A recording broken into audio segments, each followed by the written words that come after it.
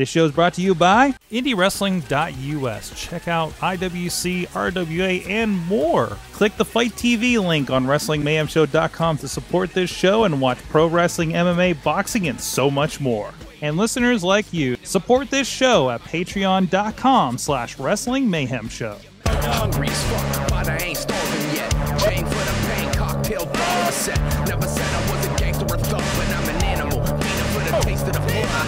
Hey guys, we're still here in Meadville, Night of the Superstars 6, and the legend is with us, Ricky the Dragon Steamboat. The fact that this was a big night for a fundraiser. Oh, absolutely. Yeah. Of course, helping Meadville High School here, and a record-breaking crowd. Of course, the Hardys here and everything, and Ricky. And I mean, I think they sold out the meet and greet, which was the first time ever. I think the last number I heard was over 550. That sounds, yeah.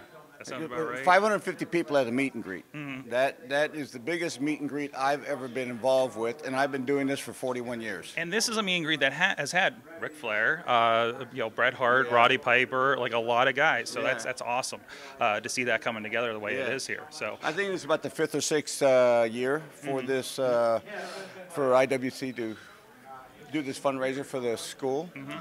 Great thing. I love getting involved with fundraisers because I look at, number one, you guys doing it is almost like giving back to the community, right? And then you're bringing in the stars that help bring in more people, and then all in all, you look at the communities giving back and what they're doing to helping out and giving back to this high school and middle school, which they support. You know, and then tonight, watching some of the guys, I don't know, were you there earlier today? I had a little class seminar going. I walked in on a little bit of that. Okay, so we had a little bit of one-on-one with some of the guys there, and they asked some very intelligent questions, gave them some, hopefully some answers that they will be able to apply and use. But what I did see is that there was a lot of knowledge sitting out there with the company. And I meant by company, is talking about the wrestlers. Well knowledge. And I believe that what they're doing at their school, they're doing everything in the right direction. Absolutely, yeah. Absolutely. Yeah. Of course, last night, High Stakes, I was there with the camera ringside, and the thought in my head happened when they were talking about your plane was a little late and everything, and they said the plane had landed. I was like, the Dragon has landed, and I heard that you came in, literally did a run-in from the car into the building into the ring. Well, what would have been about a 3-hour flight to get me from point A to point B ended up being a 12-hour day. And then by the time I got in the building, it wasn't less than 3 minutes that I was involved in the match. So based on a 12-hour day of getting here, of travel, it all wired down to 3 minutes. I had 3 minutes. I tell you. 3 minutes to get in the ring. And you talk about timing, but that's our business.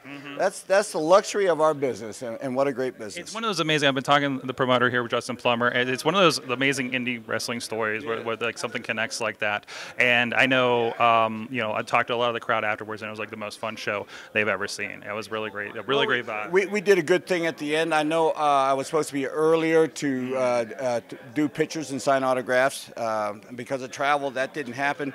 So we stayed, I don't know, maybe another half an hour, 45 minutes after the show, in between the guys taking the ring down a little bit at a time. And what we did, we had anybody that wanted to, we got in the ring, we took pictures with me, I put the Hall of Fame ring on, and I don't have it on right now because I just got finished being a guest referee.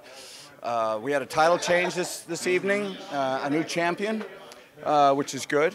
And that turned out last night to of another way of giving back to the fans, saying thank you for coming out and supporting this company. And God, I don't know, we did another 40 or 50 people of pictures last night. That's awesome. That's awesome. I saw some of those on social media this morning. It was real great. A lot of people excited. So I was reminded again, seeing you at ringside, seeing you get in there and throwing all the moves in there. I can still throw a chop or two. I know. Yeah. And we were like us on the podcast. We've been like really impressed with like when several years ago you and Jericho, and then you had a couple matches on Raw. Yeah. And what is your secret to be like as Like I feel as a fan, I feel like you could go out there and have a 5-star match anytime. Yeah, I'm 64.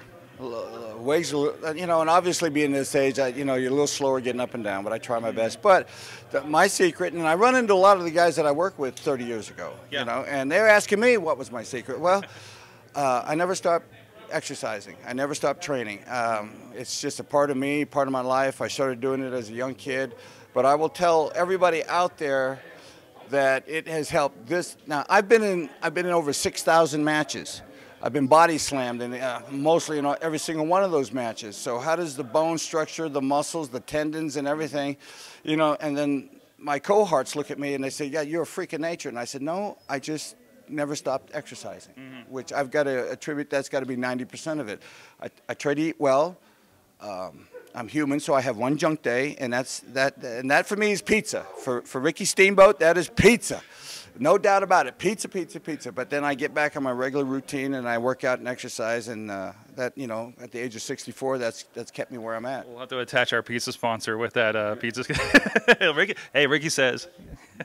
But anyways, and again, Hall of Fame just happened last weekend.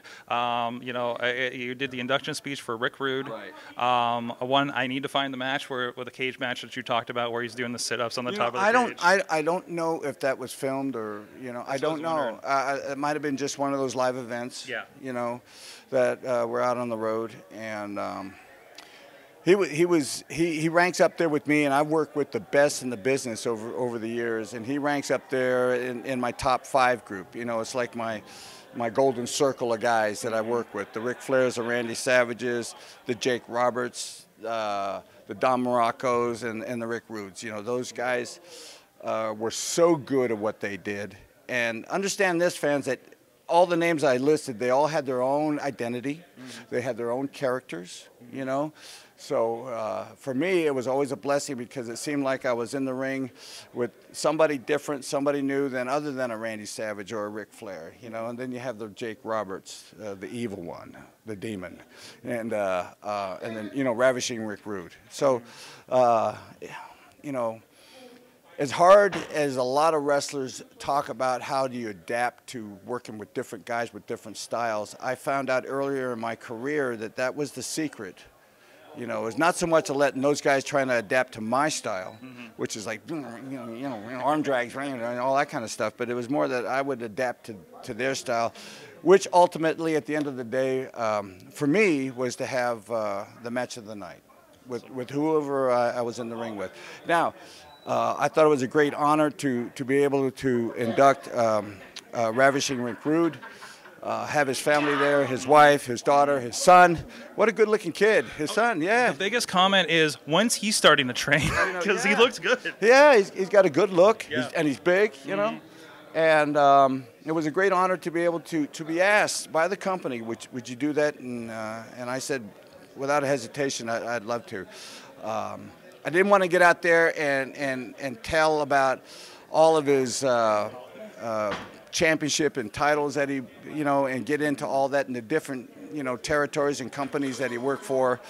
I just wanted to just bring it to everybody that was there watching about some of the moments I had with him in the ring, and to me, they were very special. Some of the moments I saw working out in the gym, because we all heard about that. You know, he was a great, like, a Minnesota State arm wrestling champion. He took 6th at the Worlds. Now, I'm not just talking about on a national level. This is on a world-class level, and I can. All those muscles weren't just for show. No, I can attest to that. The man's strength, because you could feel it in the ring.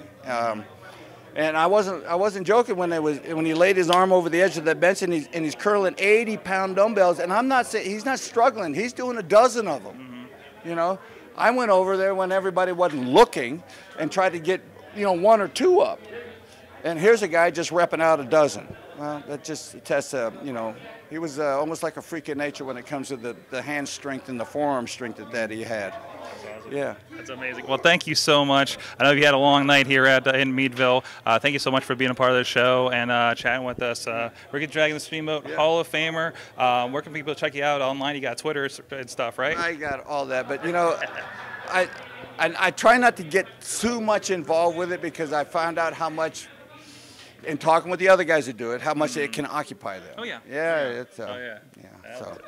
You don't need to grow the fan base at this point, right? Well, thank you so much. Enjoy your night and have a good one. We want to see who else we're going to find here in the halls back here in Meadville High School. Thanks. Sick, you know how I act now. If you got a problem, come and see if I'm a back down. This show is a member of the Sorgatron Media Podcast Network. Find out more at sorgatronmedia.com.